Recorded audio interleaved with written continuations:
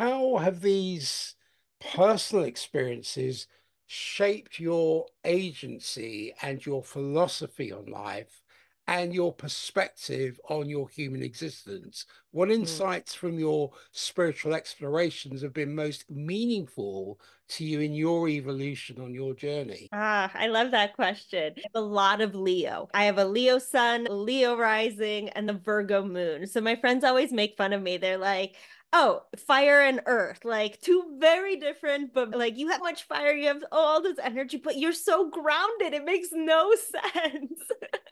Which I love. Fire and earth. Yes, I'm very grounded into who I am as a person, but a lot of that is because of all of these ancient teachings sitting with the medicine for so long. And for me, ayahuasca is my number one medicine. It is my all-time favorite, and it's completely changed the trajectory of my life and the person that I am today. It has completely saved my life.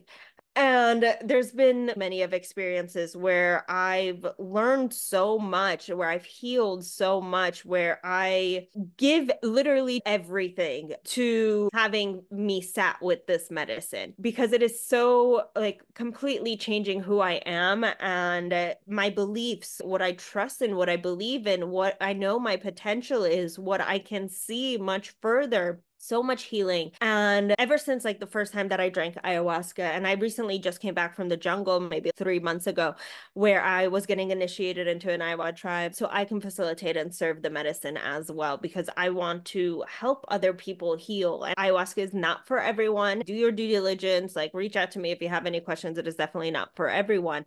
And I've seen so many cases where it's not for everyone, but it is such a beautiful healer. We say that it's like sitting with ayahuasca in one session is 20 years of therapy. You really going into kind of what you were saying, like, what is the root cause of that knot in the yarn? Instead of just like putting a band-aid over something, like really getting into the what is the root cause of everything. For me, ever since I sat with the medicine for the first time, like my intention was clarity the first time. Clarity around why things happened with my father, why I'm so sick, why my life turned out the way that it turned out, just clarity. And she, and I say she as the spirit of this plant, there's no gender to it. Plants are plants. But for me, it always comes in as a female spirit.